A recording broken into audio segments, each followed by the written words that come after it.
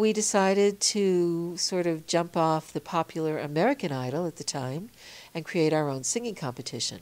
We had a board member who felt certain that this would be welcomed in the community, and it was. I auditioned today because I honestly haven't ever done a singing competition, and I really wanted to give it a shot, just push myself to do it, and meet some new people, hopefully.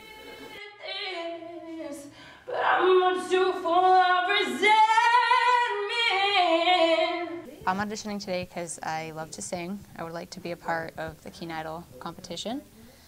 I would definitely love to sing in front of a crowd multiple times. You're the one always holding me up.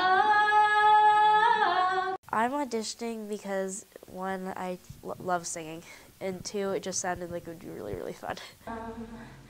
Gonna sound a flag, gonna drown 'em out.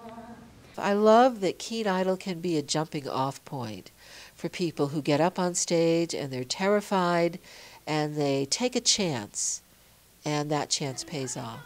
I'm nervous because I think, you're being judged, but at the same time I'm excited because it's an opportunity.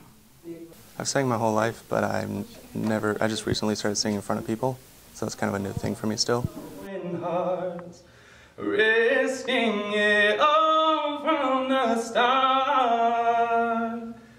It was more like a feeling that was like, wow, I'm actually going to do this, more than nervous. The opportunity to give somebody the chance to shine is what this event has always been about. So from young kids all the way up to, someone who is 75 years old one year, just people who love to sing.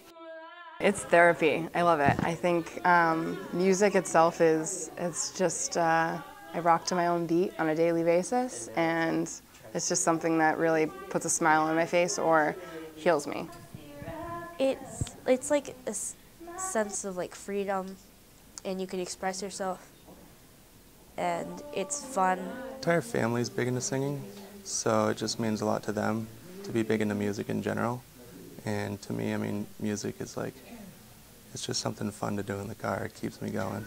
Every year we discover one or two or three really exceptional singers, and I'm sure that this year will be no exception.